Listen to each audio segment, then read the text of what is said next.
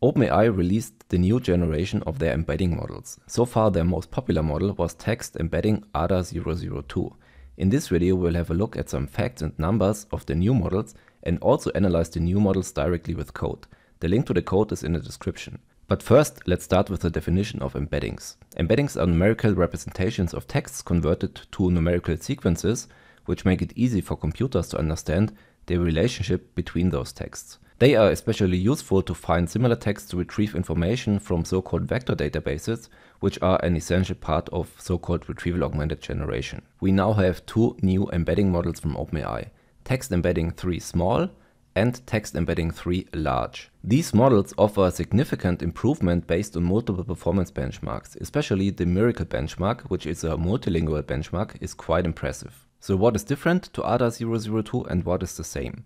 So when we have a look at the maximum input tokens and the knowledge cutoff, we can see that these don't differ. In my opinion, for the input tokens, this is totally fine, since if you embed text with different topics, the embeddings actually anyway make no sense. For the knowledge cutoff, I think a more recent cutoff would be fine, but it's not as important as for an LLM to have the latest information in the model. Now let's have a look at the pricing. As you can see, the Text Embedding 3 Small model allows to embed 62,500 pages for a single dollar. I think that's very, very cheap. In general, I think the OpenAI embedding models were cheap anyway, but it's only 25% of the price of the text embedding ADA002. And even the large model is only around 25% more expensive than ADA002. So I think that's a totally fine price. So no high surcharges or anything like with GPT-4. So what's new in contrast to ADA002 is that the output vectors of ADA002 had a fixed size of 1536 dimensions, whereas the Generation 3 models have different sizes. The vectors of the large model can have between 256 and 3072 dimensions. Smaller vectors mean a performance boost for retrieval or search, but of course loss of information and therefore a worse performance for retrieval. But still, the new model outperforms ADA002 even with a size of 256 dimensions. So that's what OpenAI says. Since the marketing video of Gemini, we don't want to believe in those companies, do we? So let's have a look at the new models on our own. Okay, I'm now in VS Code, and before we start with the code, I will first show you my text files. So in data1.txt, we've got a fictional bank which offers loans and anything else a bank does. So some information about this company. And then we've got data2.txt. This is a fictional restaurant which offers traditional Italian food. So very different topics, and we want to represent these as vectors. But before we do this, we have to install some packages. We have to install LangChain minus OpenAI. Then we have to install the normal LangChain package. We have to install ChromaDB, matplotlib to visualize the embeddings, and also python -.env to load our API key in an environment variable.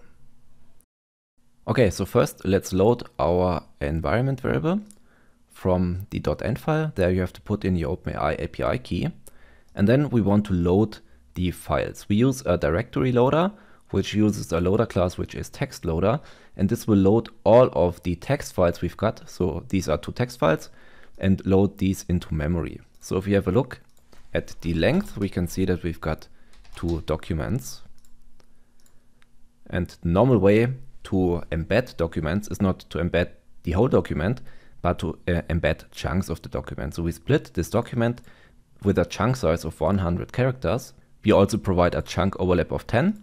And then we've got more documents than before.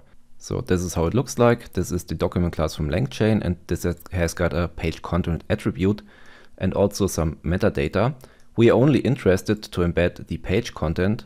So for this, we extract the page content of the documents, and now we've got the list of strings. So this is one document now, and this is what we want to embed. So Elwood Banking and Trust is firmly established, and so on and so on.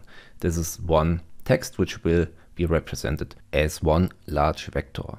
So now we've got our documents, and what we first want to check is the performance of the embedding model. So we create with the OpenAI Embeddings class, we create instances of that and we pass in the model as parameter here. So the first instance is the text embedding 3 large, then we've got the 3 small, and then we've got ADA002. So we've got two models and we want to check how good they perform. So let's run this code over all of our documents.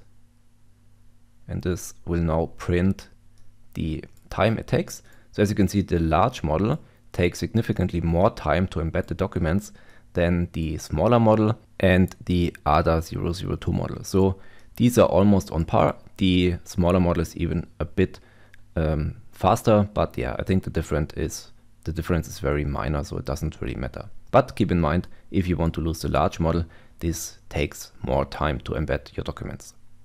So by the way, you can totally ignore that warning model not found. This is because LangChain did not update their codebase yet. So every model has got its own encoder, and this encoder, which is used as the default encoder, is totally fine for this embedding model. Okay, so now let's move on. And what we want to do now is we want to create a new query. Do you offer vegetarian food? So this is related to our fictional restaurant and should normally be quite different from the data1.txt, which is about this bank. So now let's embed this query with the large model, with the small model, and the old ADA model. And now I want to print the length of the embeddings. So for the large model, we've got a vector of 3072 dimensions, and for the small model and the ADA002, we've got 1536. Keep that in mind. This will be important later when we work with the ChromaDB.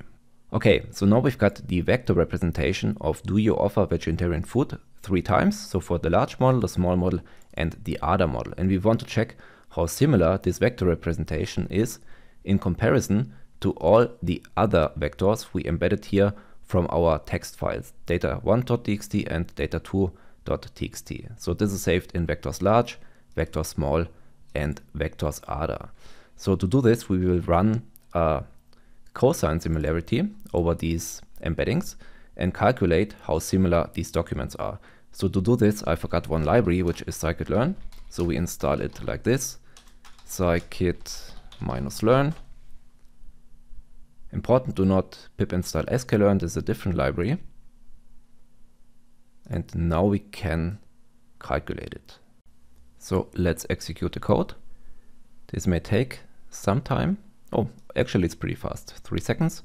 And now we want to plot these similarities. So we will make a plot with matplotlib, and there we plot these similarities side by side, so for each model. So if we have a look at these graphics, we can see that in general, the new models have got lower scores in similarity than the other model, which ranges between 0.7 and 0.8. So here we've got 0.05 up to 0.5. If you have a closer look, you can see 2 clusters on the left. One where the bars are quite low and another cluster where the bars are much higher. For the chart in the middle, it looks similar, but the differences are not as big as for the large model. And I think these are great results because it indicates that the new embeddings are much more selective than the ADA002 model, where practically no cluster can be detected and the peaks are also not really standing out. Okay, so now instead of only analyzing the embeddings, we want to do actual retrieval. So we use the Chroma Vectorstore to do this.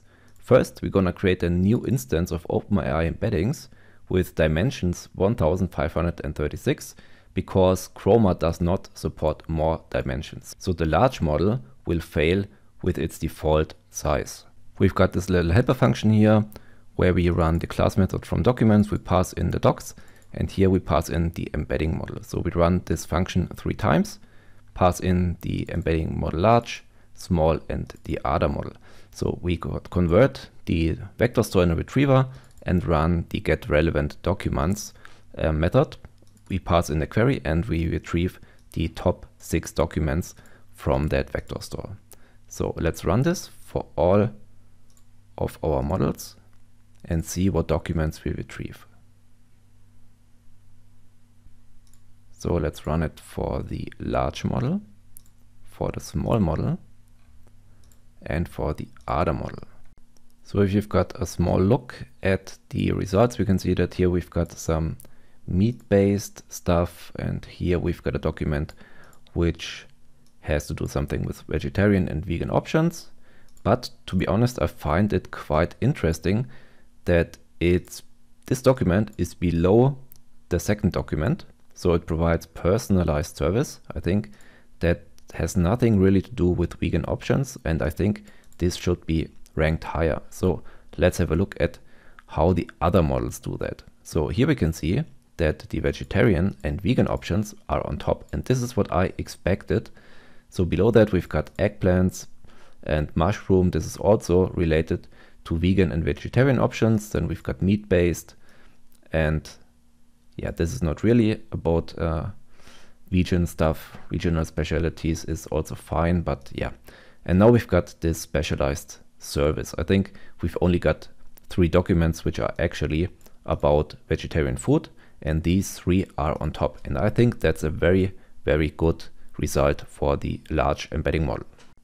For the smaller model, the results look pretty similar. I think they're actually exactly the same. So yeah, I don't see any difference between the large model and the small model, but there's quite a difference between the new models and the old other model. So I think, personally, of course, this is a very small sample size, that these new embedding models could actually be a real game changer in RAG applications. But of course, this is only a first impression, so further investigation has to be done. So what do you think of the new models? So let me know that in the comments. Thanks for watching. Bye bye.